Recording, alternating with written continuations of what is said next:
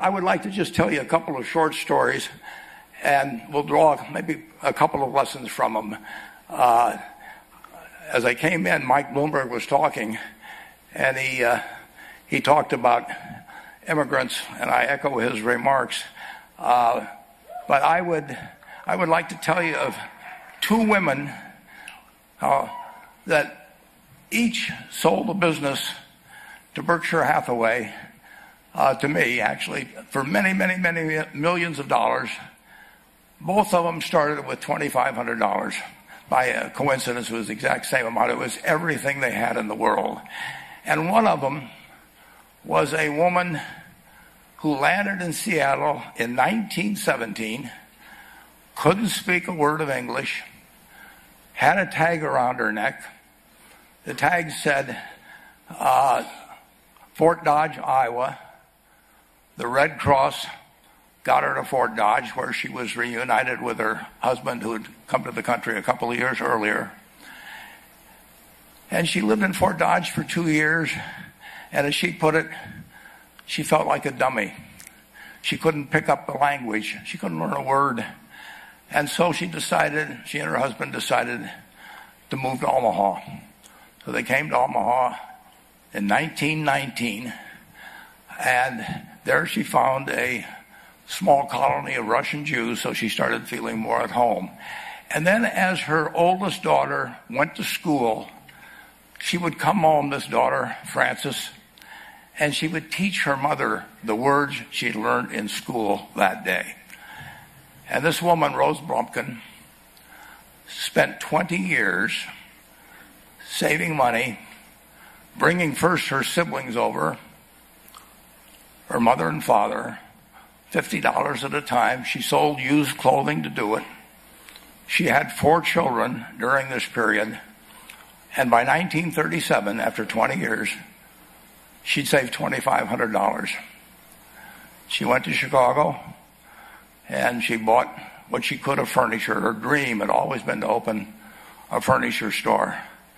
And this woman, who had never gone to school one day in her life, with $2,500, but with the same spirit that the people in this room had about having a dream and working to accomplish that dream, she built a business which she sold to me in 1983 for $60 million approximately, and which did $1.5 billion worth of business last year.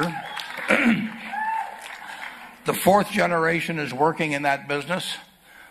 This woman, Rose Blumkin, she worked for me until she was 103.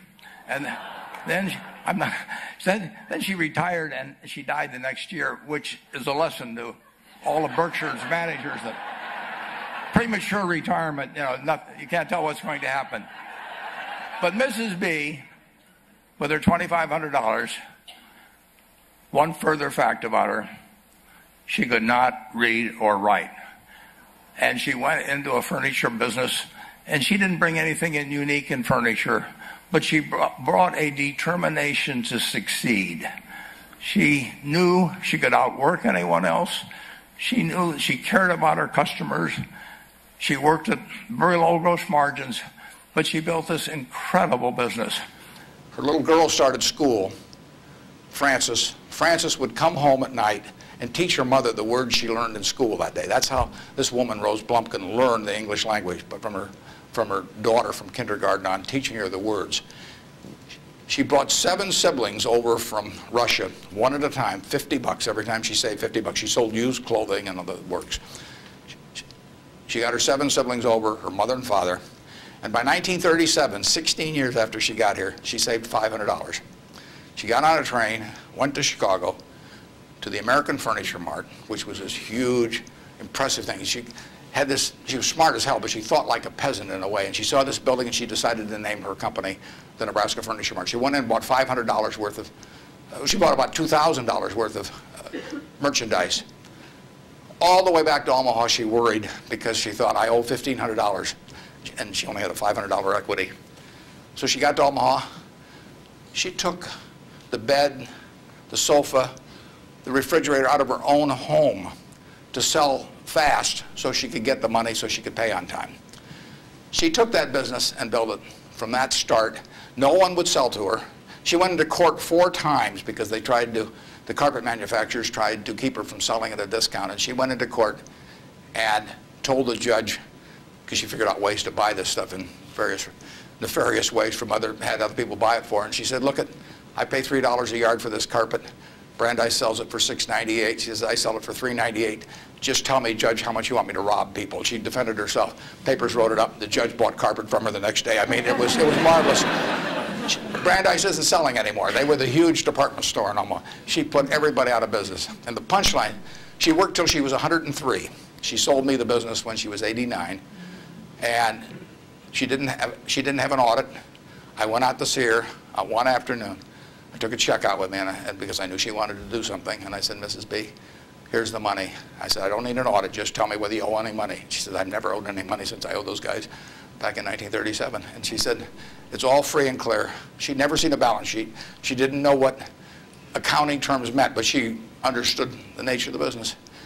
And I told her, I said, I'd rather have your word, you know, than an audit from every one of the big 6 or big 8 or whatever there were, the number at the time of the top auditing firms. And she worked till she was 103. She died at 104. She had 3 siblings at her funeral. I mean, those are some genes. Her son works there now. He's 82 or 3, and the 3 sisters are all alive. But the punchline is, she couldn't read or write. This woman could not read or write. If you told her this room was 68 feet by 43, she would tell you how many square yards it was like that. She never went to school a day in her life. She would tell you how much that was at $5.98 a yard. She'd add the tax. She'd knock off something because she liked your looks. And that would be it. And that's, you know, that is that you can't beat that, you know. And you can't replicate that at General Motors. You can't institutionalize that. The person who brings that kind of drive to a business and does it day after day and thinks about their customer, and that's all she did. Well, she raised 4 kids in the process too, but